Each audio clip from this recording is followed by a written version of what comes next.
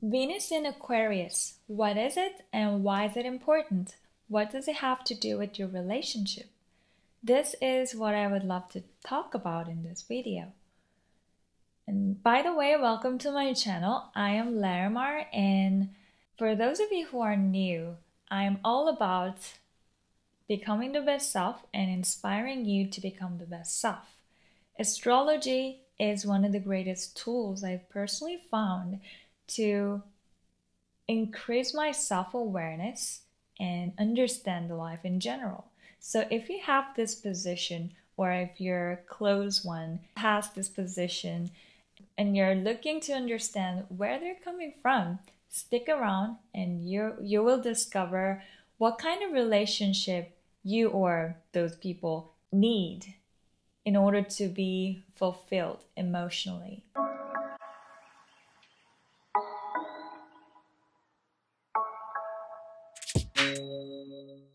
So Venus in Aquarius, what is it? When you have this position, you would have relationship needs for friendship. It's because Aquarius is a sign of friends. So you value socializing, networking, and human interaction in general. Your partner would be like a lifelong friend. You would thrive in a relationship where you're allowed to share and exchange ideas freely, and you'll be attracted to someone who's quirky, unusual, but intellectual and smart. Someone Aquarian. Your partner doesn't necessarily have Aquarius sun, rising, or moon sign, but from your perspective, no matter who you interact with, your significant partner especially would have these Aquarius qualities. What you're learning in relationship this lifetime is to socialize and pursue a common goal.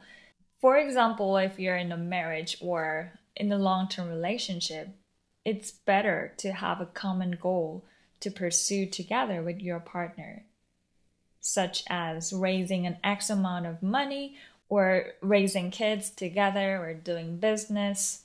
It's because Aquarius rules socioeconomic goals, and either you or your partner would be into social causes of some sort. Your relationship would be somewhat unusual.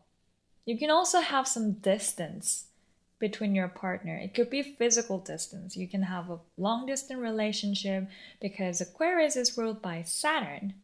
Saturn rules distance and cold. So even if you're in an intimate relationship, your partner and you would need to have personal distance. It's not so much about emotionally attached relationship. You can thrive in environments where you're allowed to express yourself individualistic, even if you come across a bit quirky and unusual and progressive. With this position, you also have the need for change, unpredictable elements. Aquarius is like lightning. It's inconsistent. You can never predict.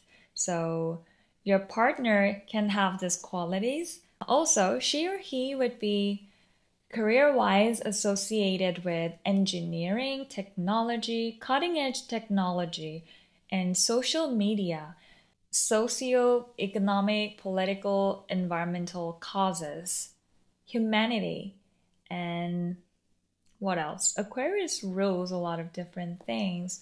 Mostly it is all about lateral system. So he or she could be involved in supply chains or some sort of system organization.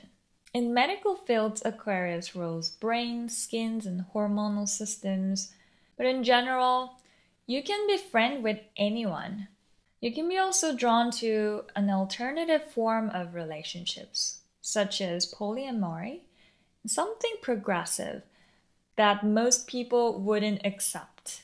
Whether you actually practice it would depend on other elements of your birth chart, but Venus in Aquarius people are usually open to new concepts and new experiments. They are down for experimenting, excitement, anything new and progressive ideas. And you can find love interest from your friends, circle zone. Yeah, so your spouse or girlfriend, boyfriend, or significant love interest tends to be friendly, very sociable, but at the same time, kind of aloof and detached. He or she could be very intellectual and left-brained and into anything progressive. As long as you can stay independent, you can have a happy relationship. Just note that you can come across too aloof or cold, or it can go both ways. Your partner would have this quality. So in that case, make sure to communicate your needs clearly so you guys can be on the same page and come up with a good resolution. So I hope this is helpful. And comment below what you resonated with the most. I love reading your comments. And if you liked it, make sure to like this video and consider subscribing to this channel if you haven't, and hitting the bell button so you can get notification every time I post a new video. So thank you, and I hope you have a great day. I'll see you in the next one. Bye.